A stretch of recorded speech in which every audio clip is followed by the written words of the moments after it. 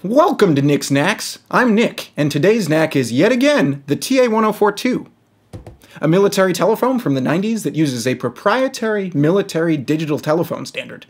Have you ever woken up, looked outside to see the birds chirping and the sun shining, and said to yourself, I wonder what's inside this old military telephone? No? Back button's up there, my friends, but for the rest of you, today, we're going to crack this open and see what's inside. This is one of a class of several phones using the Digital Non-Secure Voice Terminal Standard, or DNVTs. If you haven't seen it, part 1 of this series gives a good project overview and what we've done here to date. But for a Cliff Notes version, we have reverse engineered the military switching protocol, implemented a hardware interface, which is this box, which takes the phone from a paperweight into the 21st century, now with USB support. These boxes are available on Tindy for any of you crazy enough to want to buy one. Right now, you'll be able to plug in several phones and make calls between them, and we are working on getting them to interface with voice over IP. Today, we begin the more in-depth overview of the reverse engineering process. Although this is a rather niche application, the process of reverse engineering itself is quite an interesting one, and I'd like to provide some detail on what we did here. Today's video covers the first steps of reverse engineering, taking a peek at the hardware and the basic protocol inputs-outputs on these phones, and working backwards to design a compatible phone switch for them. The next video will be a deep dive on writing real-time firmware on the Raspberry Pi Pico to enable some basic functionality, like being able to call between 4 phones connected to a single switch. And in the last installment of the reverse engineering deep dive, we will talk about how we can connect these switches to a computer with a simple USB protocol and bridge the data over the internet, and thus attain true nerd status. My partner in crime on this project is Rob Ruark, master of all things electrical.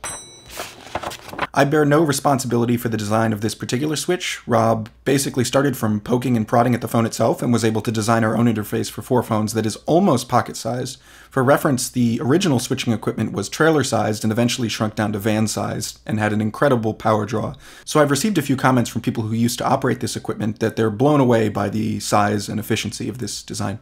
Hi, I'm Rob. I live down the street from Nick, who happens to be the only other person probably in Seattle interested in these phones. I've wanted to do something with them since college, but at the time didn't have the time, and also knew I didn't know what I needed to program a microcontroller to decode everything. In addition, these phones have quite an aesthetic, which was a big motivator in investigating these further.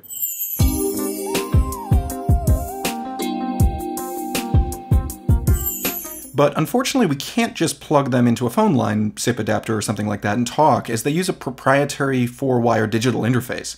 If we want to revive these phones, we'll need to understand how the phone itself works so we can learn how to talk to them. This process is called reverse engineering, where we take a device like this crazy phone where we don't have specifications or a support number we can call and try to ascertain how it works. The first thing we typically do in reverse engineering is begin to explore the inputs and outputs of the device to get a sense of what it's doing. So these phones, as soon as I got one off of eBay, I hooked one up to see, what it was outputting. So when you take the phone out of the cradle, you immediately see this differential Manchester code, which if we go ahead and take a single capture of, despite all of the horrible switching noise, you can walk through and start to decode that. So the second thing I did when I got these phones was hook this output of the phone to an isolation transformer. I happen to have one for injecting signals for doing loop gain and phase measurements on power supplies. So I hooked that up and actually got quite a nice signal. That right there is an excellent segue to tangent time.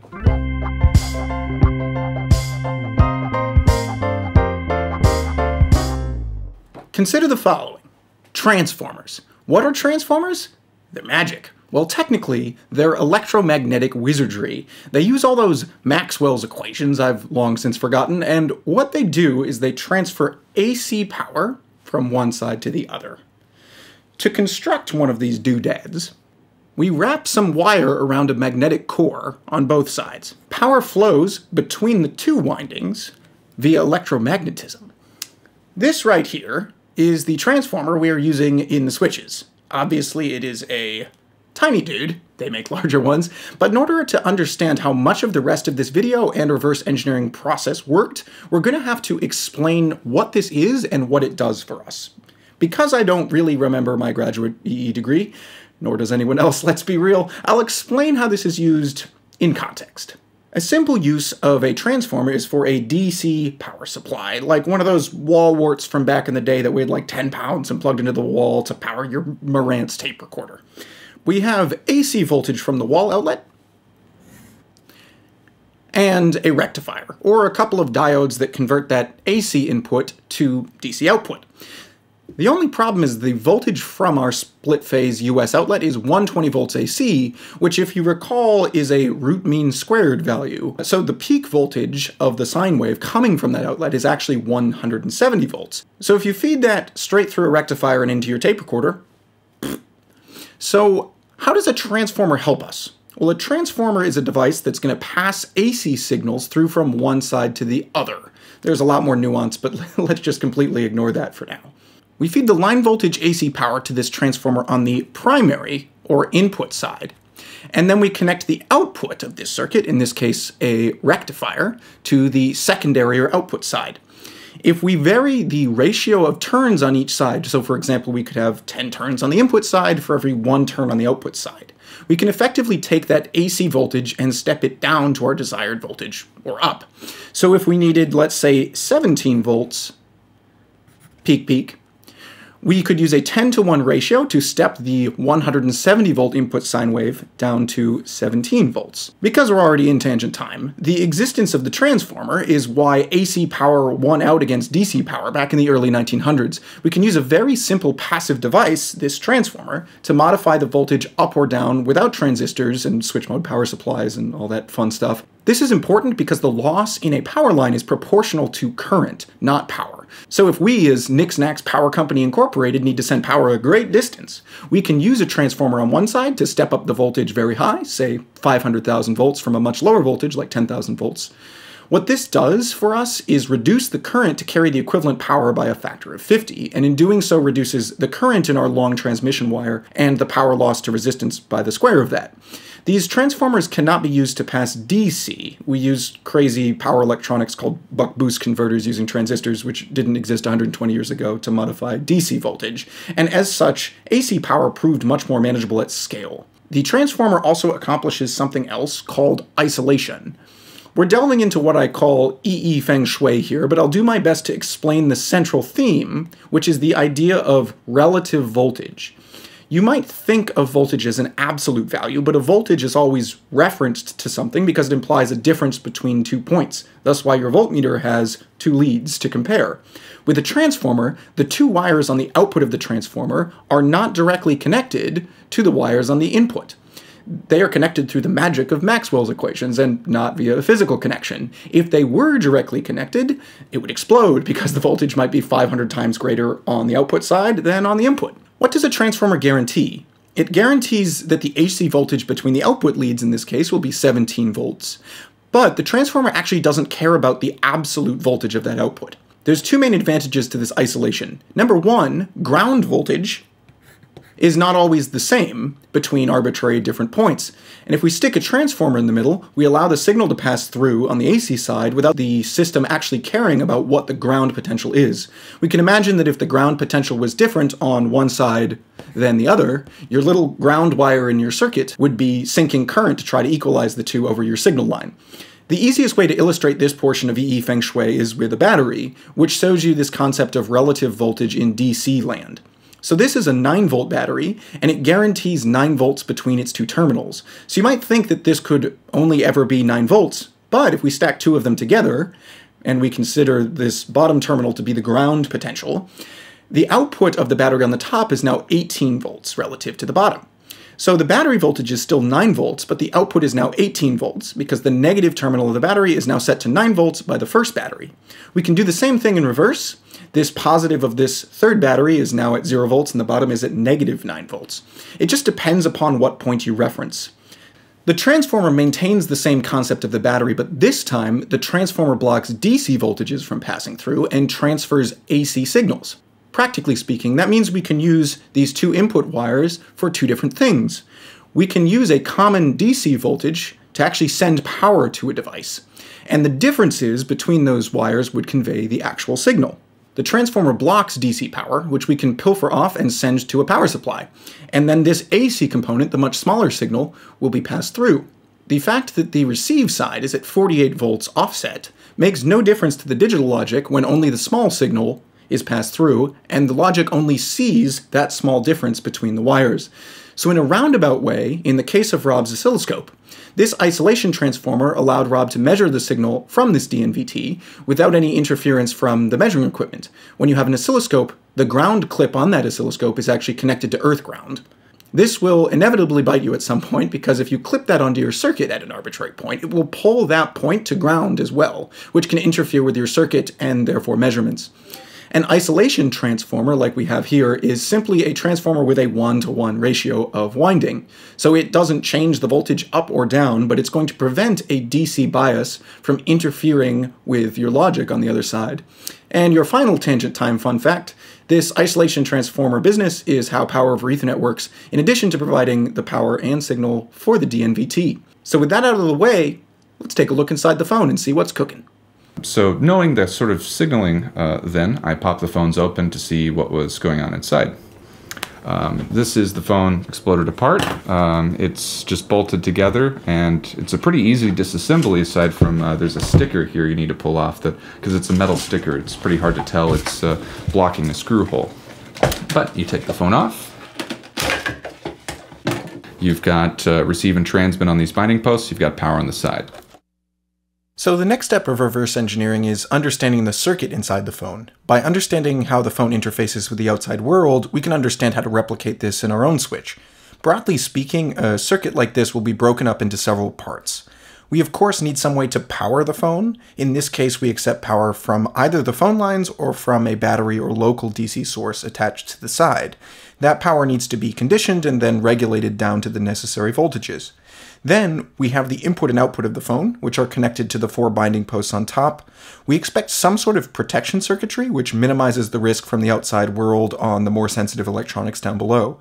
Next, the circuit performs the conversion of the signal from whatever format is used to convey the data over the long wires to a logic-compatible format, often some sort of 3.3 volt or 5 volt level. Lastly, we have the central processing unit of the phone itself, which receives the incoming data and crafts the outgoing data. We will call this logic the brain box, and in the case of this phone, it uses an ASIC, or application-specific integrated circuit, basically a custom computer created to do a single task. On our switch, though, we've been able to take advantage of modern microcontrollers and replace that ASIC with a Raspberry Pi Pico. I'm going to walk through the various circuits of the DNVT. At the input, you can see 6 of these turrets coming up. Those turrets are for the wire connections on this side, the little spring wire connections. So starting at the right here, we have the receive path. To the left of that, we have the transmit path. To the left of that, we have the auxiliary voltage input. Here we just have some protection components, a common mode choke, and some filtering. This is for when you're powering it in local battery mode. That power goes down the side of the board to this flyback power supply here, which provides an isolated power supply for the phones. There's a diode from the receive circuit that takes the center tap of the primary of the receive transformer and passes the power from the lines over to the flyback as well. Ground return for that is through the center tap of the primary of the transmit transformer. Interestingly, the phone has no idea whether or not it is getting power from a battery or from the phone lines themselves. The local battery switch on the front simply controls the mode selection for the brain box, so it knows what to do. So the power, regardless of where it came from, gets conditioned and is turned into stable voltages at the necessary levels down below by this flyback power supply. This section here is for the CSVD audio. These 2 chips to the left are the CSVD encoder-decoder chips. There are 2 of them because one is used for transmit and one is used for receive. Either chip can do either, but you can only use them in one direction at a time. As the phones are full duplex, there are 2 of them. These chips to the right of that are some op amps and discrete transistors. I didn't trace out exactly what all of this is doing, but it appears to just be analog audio for interfacing to the encoder and decoder.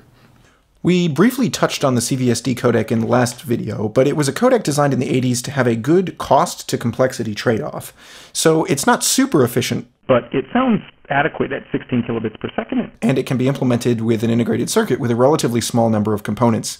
It is similar to a direct stream digital codec, the codec used in super audio CDs, in that it contains a single bit stream, and a 1 means go up and a 0 means go down. The main feature of CVSD is that if you get a couple of 1s or a couple of 0s in a row, it actually increases the step size, so that, for example, if you have to go very quickly upwards, it won't take as many 1s to get there. This allows it to reproduce higher amplitude signals and lower amplitude with similar frequency content and similar fidelity. We were able to secure a CVSD codec implementation from my dad's friend, and we will cover how we can implement this codec on a computer in a future episode. The final circuit to the right here is the custom ASIC that does all of the differential Manchester encoding logic, as well as transmitting the code words based on what's received on the keypad and receiving code words from the switch. So now I'll go into the receive and transmit circuits. The first component that we see is this white bipolar gas discharge tube. It's a 3-terminal device. The center terminal is ground, and the terminal to the left and right are the positive and negative sides of the receive input. So the purpose of this component is to shunt any large transients immediately to ground. So this device and gas discharge tubes in general present only a few picofarads of capacitance to the line, but if the voltage is high enough, it strikes over, the gas inside ionizes. It's typically a pinning mixture of argon and neon, though I don't know exactly what's in this particular tube. And then it becomes a short circuit that can handle hundreds or thousands of amps. Following this component, we have 2 inductors. These 2 inductors are for additional filtering and for shunting that current into the gas discharge tube as opposed to letting it come into the rest of the circuit, as the inductors resist fast changes in current. If you have trouble remembering which does what, just remember the capacitor blocks DC, because when you draw the DC on here, it runs into the plate, whereas if you draw AC, you'll notice that it can meander through the opening in the plates. Following the inductors, there are some filter capacitors to ground, and then that enters the transformer. There is also a protective diode, so a TVS diode. I was not sure of its voltage, but I assumed something in the realm of 8 volts.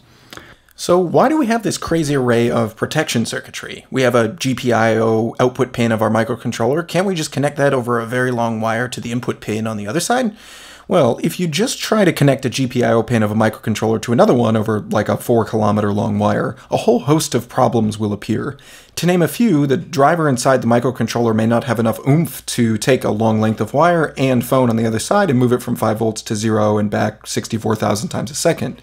These transmission lines have characteristics like inductance and capacitance that make them not ideal, so just because you tell a microcontroller to set its output pin high, that doesn't mean the other side of a long length of wire will see that high voltage instantaneously. In addition, you may start to get attenuation of the signal over the length of wire that reduces the available signal levels. You can amplify that signal, but you'll find that over a very long length of wire, it functions a bit like an antenna and can introduce a decent amount of noise. If you've ever used a CB radio under power lines, you're no doubt familiar with this. And last, you'll find that if you get a lightning bolt strike anywhere near the device or the length of wire that connects them, it can induce a ginormous spike in potential that will often vaporize or let the magic smoke out of your poor little computer. So for these reasons, we employ an electrical interface after this brain box and before the output of the phone to provide a more robust signal and give us protection from any excessive voltages that appear on the wires. After the transformer, on the receive side, there is an op-amp circuit used as effectively a comparator that is able to decide if it's a positive or negative on the differential side. That signal then passes on to the ASIC. The transmit side is pretty similar. I'll trace it from the ASIC direction. There are 2 signals that come out of the ASIC that drive push-pull, the secondary side, or you could call it primary since that's where it's being driven from, of the transmit transformer. Those 2 signals drive 2 NPN transistors that are connected through a resistance to the winding of the transformer. The center tap of that transformer on the secondary side, so that the side of the ASIC, is connected to 5.8 volts. So by shorting one side or the other to ground, you can drive current one direction or the other through the transformer. After that, we have the same series of protection components. There are some filter capacitors, inductors, and a gas discharge tube. For those of us that don't entirely remember our electrical engineering degrees, I'll just do a quick explanation of what differential signaling is. A classic example of this is an XLR microphone connector, which carries what is called balanced audio. So if we take a look here at... Oh, that was suboptimal. So if we take a look here at this other XLR connector, you can see that we have 3 pins in this connector, even though we only have 1 signal coming through. Inside the microphone, there's a little transformer, and it takes the output of the microphone transducer and converts it into 2 signals that both carry the same audio signal, but one of the signals is inverted. They have opposite phase. It's back. The twisted pair arrangement has a couple advantages. The biggest here is noise resistance, where if any noise is induced through interference, it will be induced in the same proportion in each wire. The twist helps ensure that the average distance from each wire is the same from the noise source. When the noise gets to the receiving end, the receiving equipment flips the phase of one channel and sums them. This has the effect of canceling out the noise in the signal that came over our long run of wire. For an audio application, this enables the audio signal to be transferred a great distance without worrying as much about interference. This applies in spite of the fact that the levels can be very low, like in a dynamic microphone, where the entire signal is generated by the physical motion of the pickup element. For this reason, and for some impedance benefits, this arrangement is used all over the place, like audio, Ethernet, HDMI, and the DNVT. So we've now explained differential signaling, where the signal is sent over 2 wires in opposite phase, and the basic functionality of the transformer. We can now put this together to understand the DNVT communication interface. If you recall from tangent time, these transformers accomplish isolation.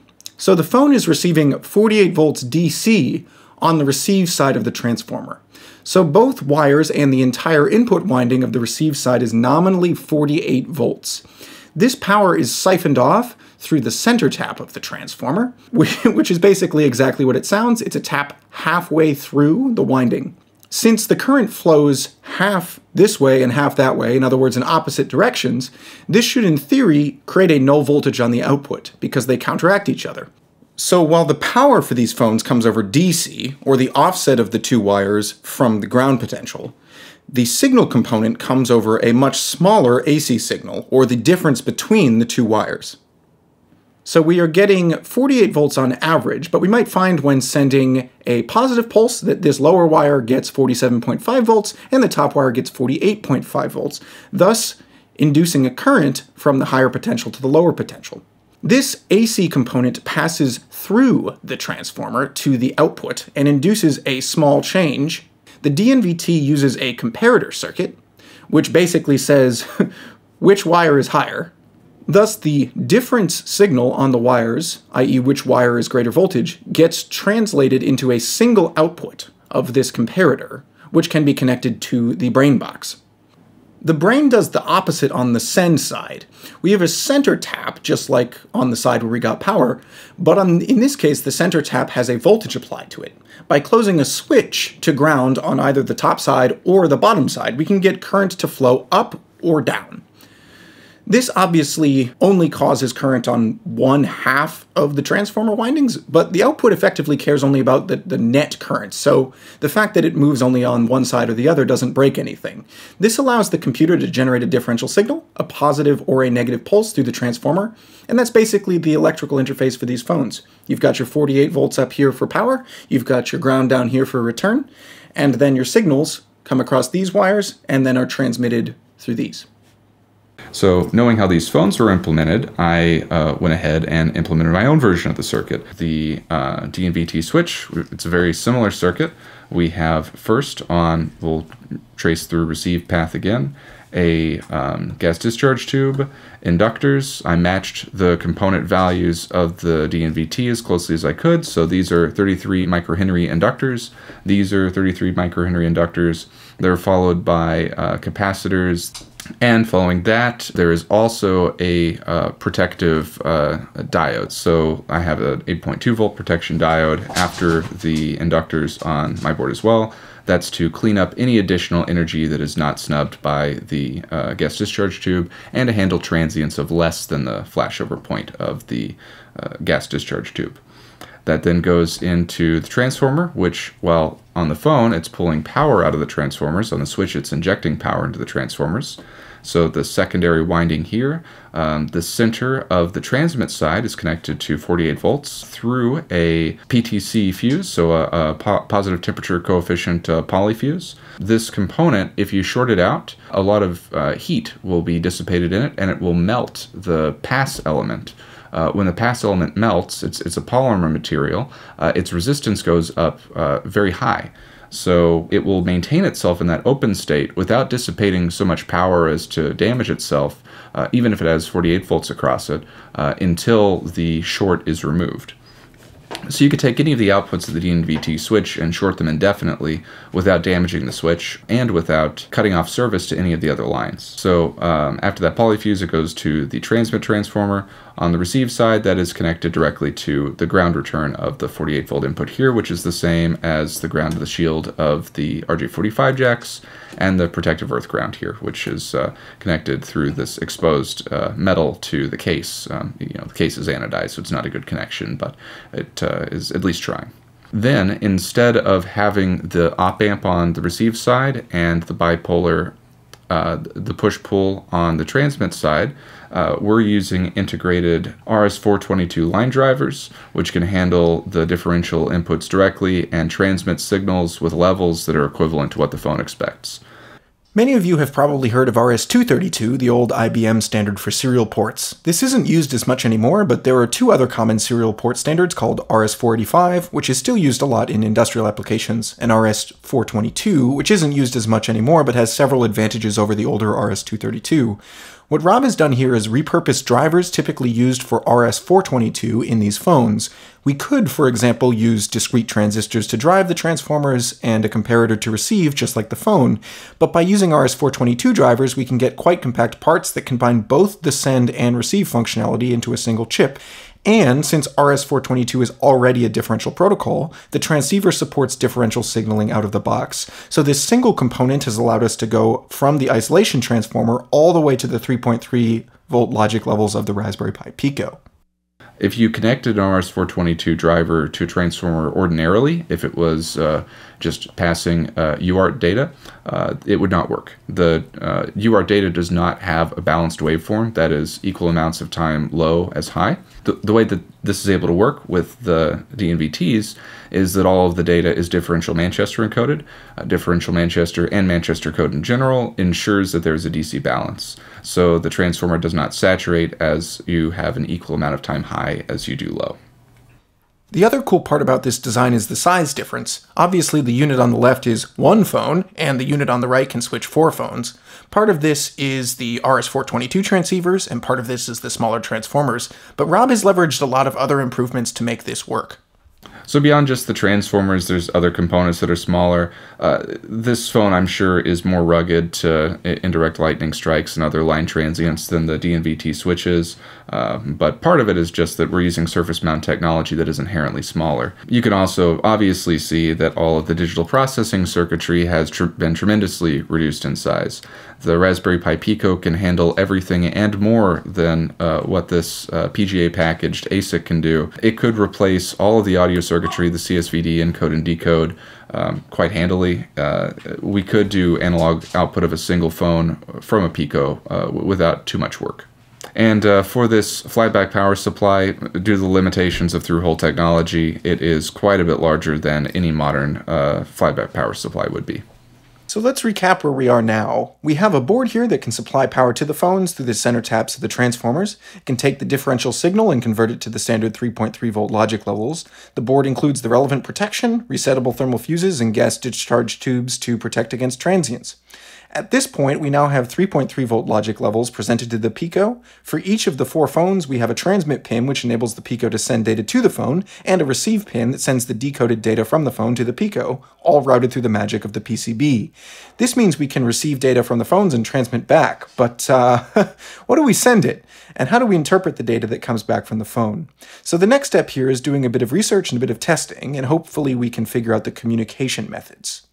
So I've been interested in doing something with these phones since I was in college, and when I was in grad school, I downloaded the IEEE paper that describes the operation of these DNVTs.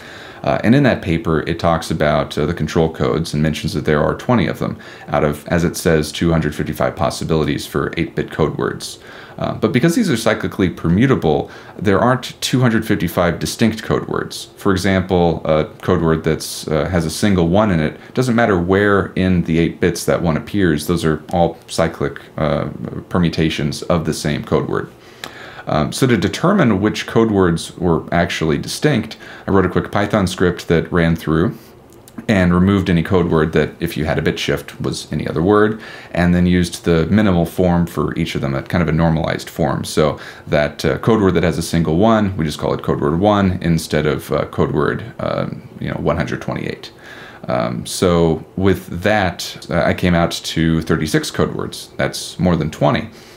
So then I had the idea, well, what if they're trying to select for code words that have better error resistance, code words that have greater Hamming distance? So one of the fundamental characteristics of digital protocols is error tolerance. If your AM radio is off by a bit, you'll hear some static. But with digital encoding, if you ask your bank to pay $100 to your credit card company, you don't want a bit error to accidentally cause the bank to send $900 instead. To handle this, we use a variety of different methods. For a relatively simple example, we can create a checksum, where we sum all the numbers in a packet and then add an extra byte at the end to ensure they all sum to 0, for example. Then we could discard an entire packet if we knew it was corrupt and ask for a retransmit because the checksum was invalid. But in this case, we want to be a bit more simple. We don't have many different messages to send, and we are dealing with a bit stream in which there are no packets to correct. Rob has inferred that the designers excluded code words, which can be created through a bit error of a single other code word. So the code words are both cyclically distinct and have a minimum of 2 bit differences from other code words. Many of the military codecs and protocols from this era exhibit a high tolerance to bit error rate. So for CVSD and LPC codecs, they can both maintain intelligibility over a very high bit error rate, say 5%. Whereas if you apply a similar bit error rate to the PCM codec from an audio CD, you'll hear disastrous crackling. So I ran through and removed all of the code words that are Hamming distance 1 from other code words and came out with 20, which is, those are the code words that I used for all of my brute force tests, and those were all the code words that mattered. So after you've set up a means of interfacing with the phones to take this differential signal and bring it down to logic level, you can hook that into a microcontroller and start decoding.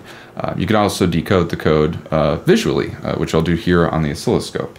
So when I take this phone off hook, the switch places it into dial mode. And once it's in dial mode, when you hold down a key, it will transmit that code word until you let go of the key. If you briefly tap a key, the phone will transmit some minimum number of code words so that you can't just tap it so shortly, it only transmits a single code word.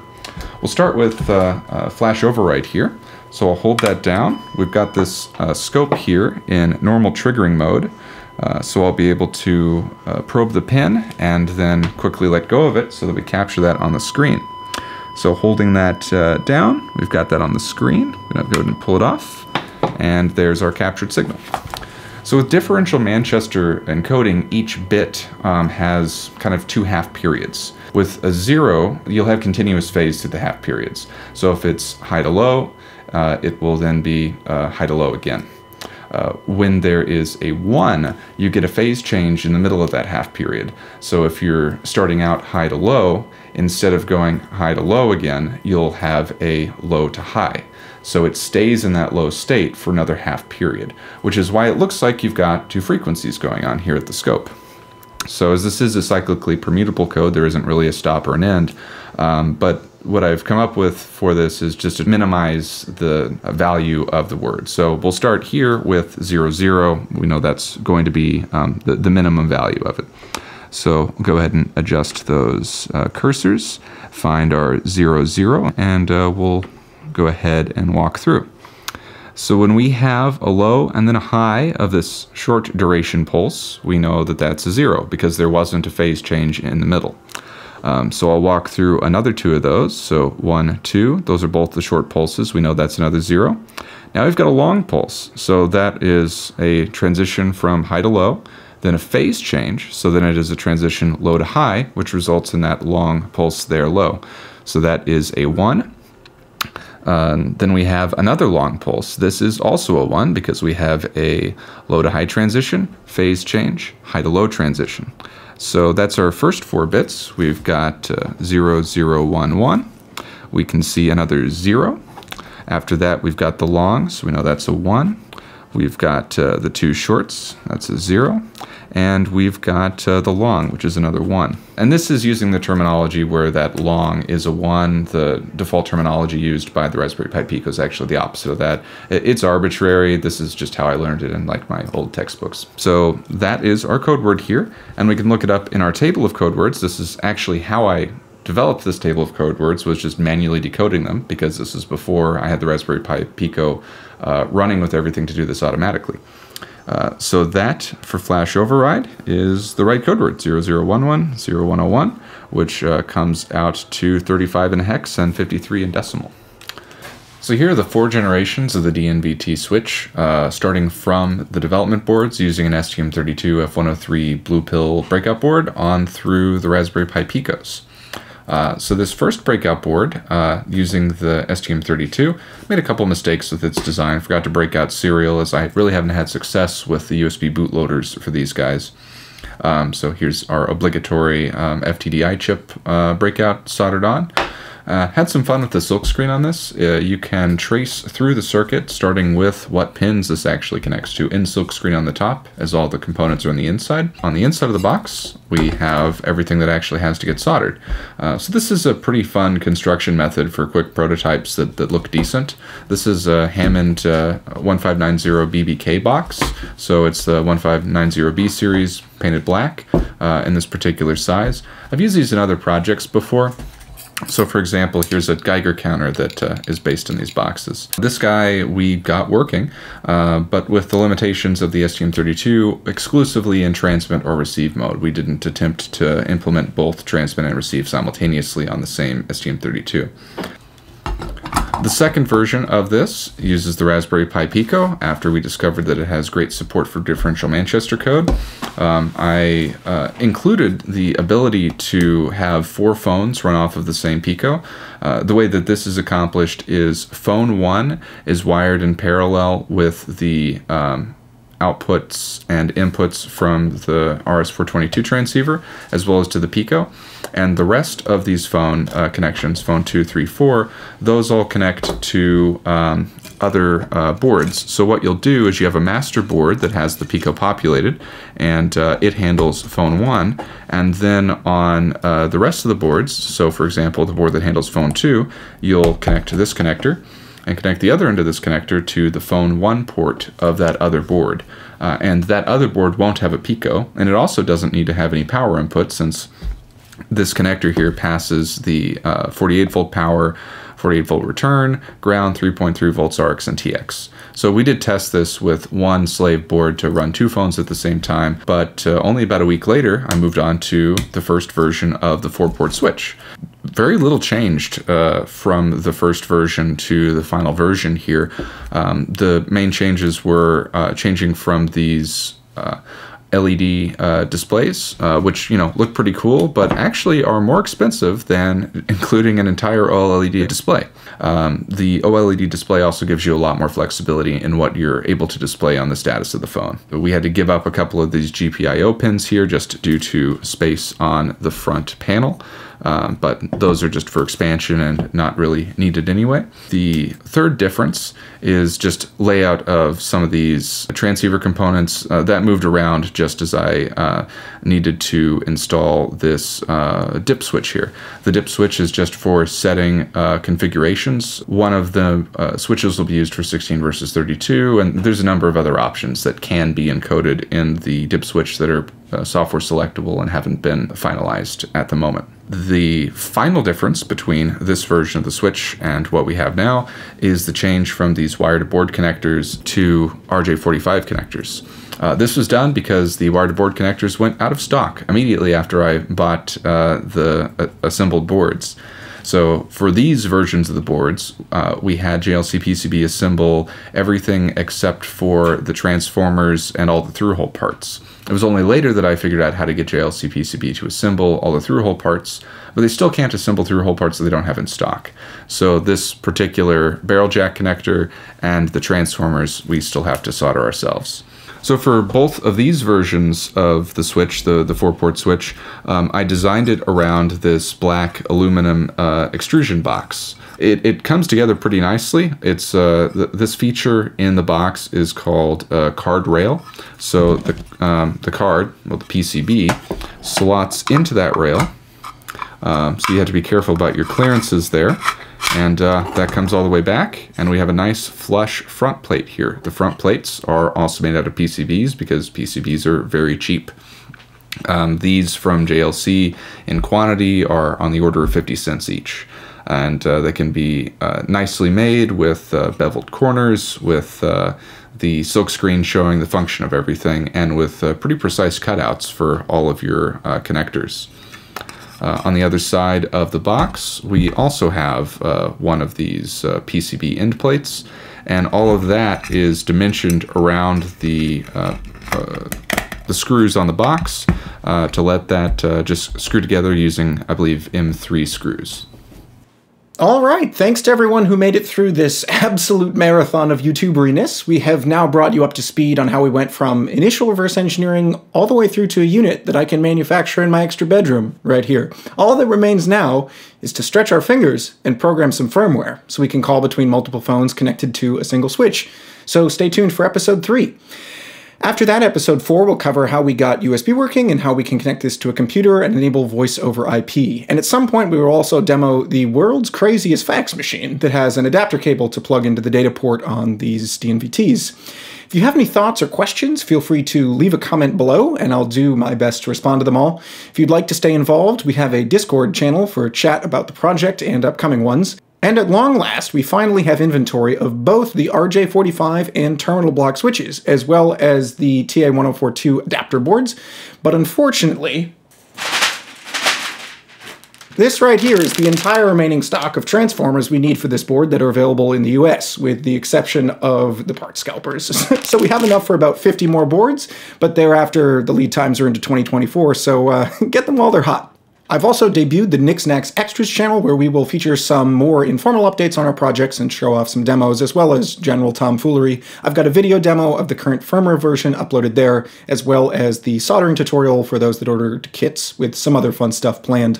Till next time, Nick with Nicksnacks, have a great day.